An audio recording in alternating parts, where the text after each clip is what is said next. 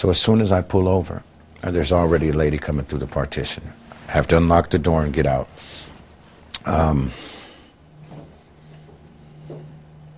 At that point, I think another lady was coming through. I'm on the phone. I'm trying to, call 911. I can't. I'm shaking,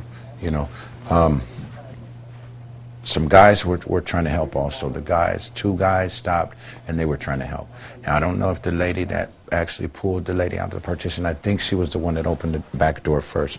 The lady got stuck, and I tried to pull her. I pull her, and I'm trying to say, let's hurry up. At that point, when the door was open, it was horrific. The flames were high, and it seemed like they were, it's just, I don't know. I really don't know how to explain it, but the car was engulfed, completely engulfed. And I felt that nobody could have survived that.